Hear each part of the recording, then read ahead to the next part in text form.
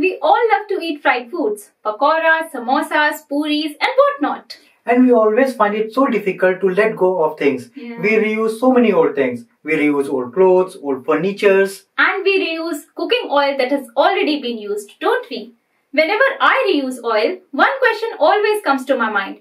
Whether or not reusing cooking oil is a good habit. I mean, in terms of health, is it okay to reuse the cooking oil that has already been used? Let's find it out in this video of Sciencey Soup.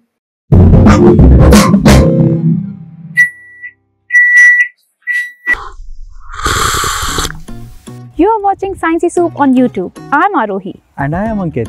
Me and Arohi both are trained scientists and we make science-based videos on this channel.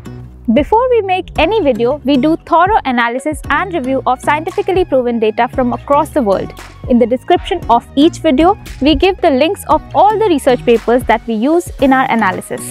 Remember, before believing any video you watch online, you should always look for the primary sources of information. If there is no reference, there are chances that the video might just be a cooked up story for publicity. And therefore, we highly recommend that whenever you watch our videos or any other online video for that matter, do check the sources of information. That's how we can together stop the spread of misinformation and fake stories. Now, let's jump straight into today's topic. First of all, let's see what happens when we heat oil to fry any food. During cooking, the temperature of the oil increases. If the cooking temperature is not controlled, the oil will reach a temperature at which its components start oxidizing. This is called the oxidation temperature. At this temperature, a number of physiochemical changes occur in oils. Before we go on to discuss these changes, we need to first understand the composition of oil. What are oils made of? The main component of cooking oil is triglyceride, which is basically a combination of glycerol and fatty acids. There are a lot of other components which are present in tiny amounts. These include mono and diglycerides, free fatty acids, phosphatides, sterols, fat-soluble vitamins such as vitamin E, tocopherols, pigments, waxes, and fatty alcohols.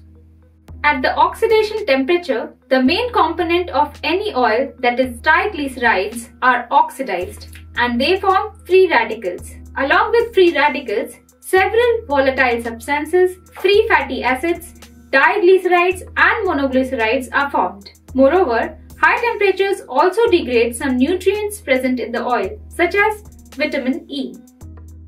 These are the changes in the physiochemical properties of oil. But do these changes have any effect on our body? To find out the effects of consumption of used cooking oils on health, there are a lot of studies done on lab animals. Most of the experiments conclude that long-term consumption of used cooking oils can cause adverse effect on our health.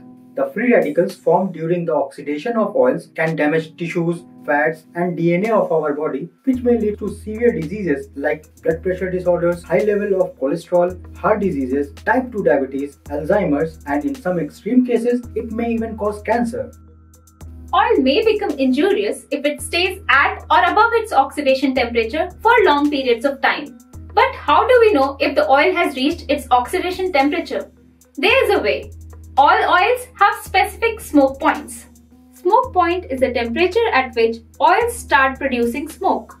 For most oils, the oxidation temperature is close to the smoke point. So, while cooking your food, if you see smoke coming out from the oil, it means that the oil has reached its oxidation temperature and it's time to turn off the flame quickly and bring the temperature down before you start cooking again. You don't have to throw away the oil just because you saw some smoke coming out of the oil. To figure out if the oil is still usable or not, you need to look out for some physical properties of the oil.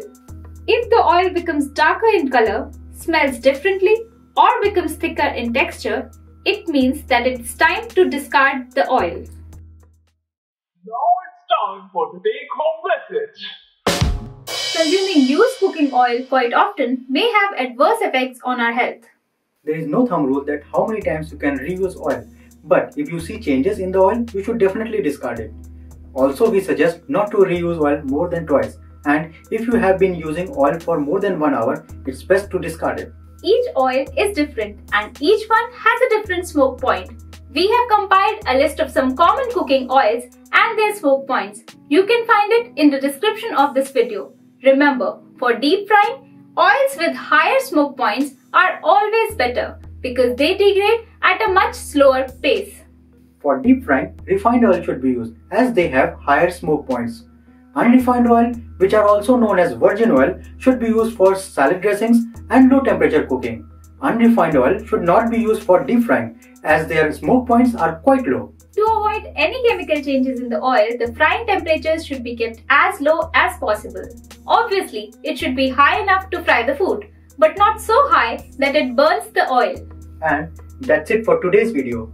If you learned something new today about cooking oils, please hit the like button and share this information with your family and friends. For more such videos, please subscribe to our channel Sciencey Soup and press the bell icon to get notified every time we post a new video. We will keep bringing science to you in very simple language. Because if science is not your cup of tea, here comes your bowl of Sciencey Soup. We will see you in the next video. Till then, take care and stay curious.